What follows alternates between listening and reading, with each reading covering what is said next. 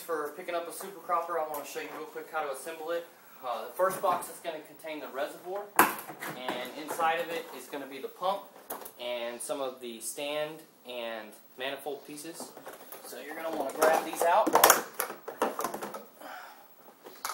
Go ahead and attach the pump either to the floor of the reservoir or with the intake side facing down along the edge. Really doesn't matter which way. I'll just leave it like this. Then you're going to go over to the box that contains the manifold and the stand pieces.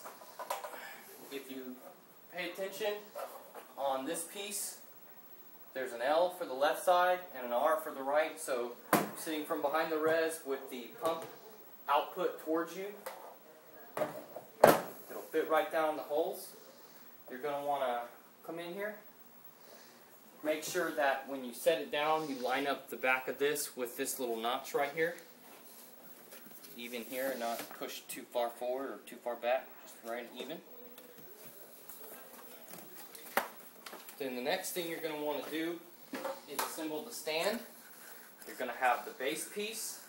Got it in the way here. Top piece.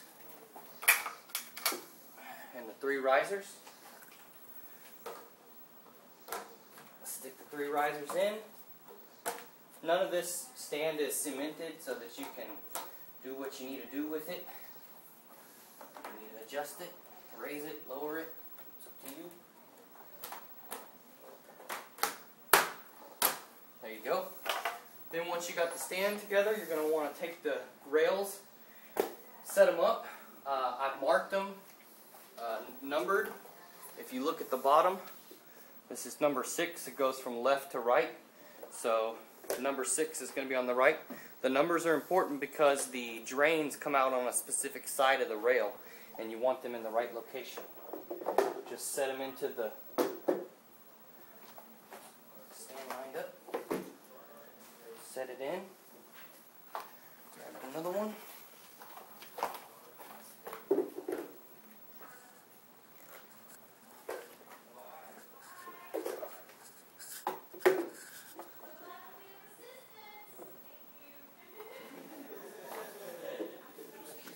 Numbers. Number 1 over here.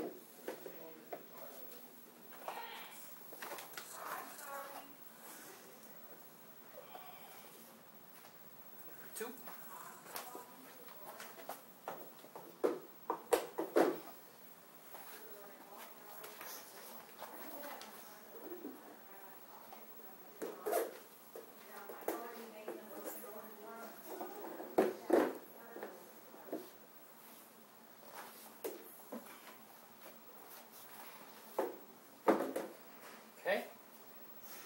Like that. Now if you look right here on either side, when you have everything lined up, the edge should sit right here on the corner, and same thing on the other side. That'll help you keep good spacing on your rails, keep them straight. Next thing you're going to want to do is take the output. You're going to want to put some Teflon tape around this piece right here, and then you're going to screw it in right here. You're going to screw it pretty much all the way in.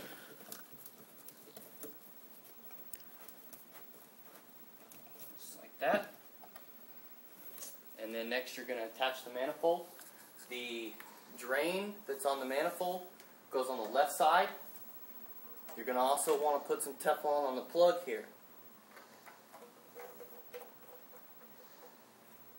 The other place you're going to want to put some Teflon is on the threads for each one of the spray lines. So once you got the Teflon on, you're just going to screw them in.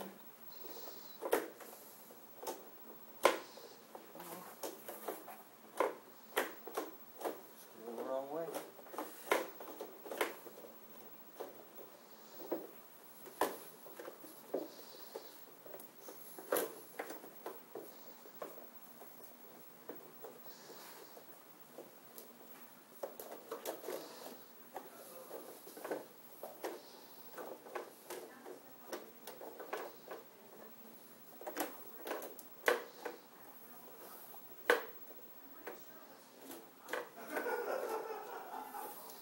rails are probably going to shift around a little bit as you attach them, and that's okay. You'll just line them up at the end.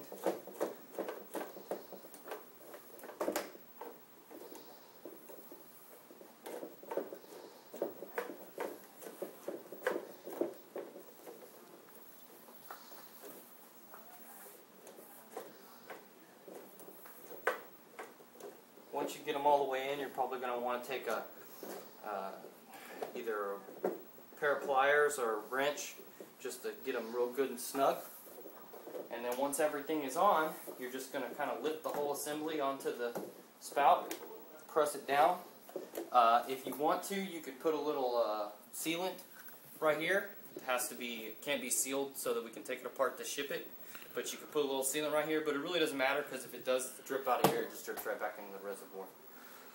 So there you go. It's assembled. One thing you want to make sure before you turn it on is to take the maybe first or second net cup out of each line and rotate the PEX tubing until you can feel the spray line pointed, the hole in the spray line pointed straight down this way. And then once you get them all lined up and you fill it up with water and turn it on, you're going to want to spend some time making sure that they're all spraying straight down across the net cups. That'll get the best thing. Couple quick tips, make sure your floor is level. You don't want the rails leaning that way. They should lean towards me a little bit. When you plant, make sure the plant that you're planting has roots out the bottom of whatever medium that you already have. Otherwise it won't get enough water, so it needs to already have some roots at the bottom of the net cup when you plant. We recommend using Sure2Grow Hail. It's a great nutrient. When you run this system, just keep the pump on all day long. For as long as the lights are on, keep the pump on. If you ever need to take a spray line off of its fitting, you just push in on these little tabs right here and then pull out. And then when you put it back in, just make sure that it seats all the way and doesn't come out. These should seat right up against the edge, and then you're ready to go. Oh, you also we put a little flap in here to the reservoir for you to put in your nutrient solutions and mix up anything extra access. Basically, you can get to the pump if you need to clean it or do anything with it. We use dry nutrients because it doesn't clog the thing as much. We sealed them pretty good. You shouldn't see any leakage from this area down here.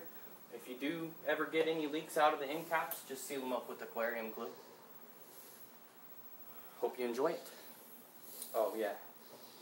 You can, when you need to drain your reservoir, you can just unscrew this, screw in a pump fitting, plug in some hose to it, and drain it wherever you need to drain it to.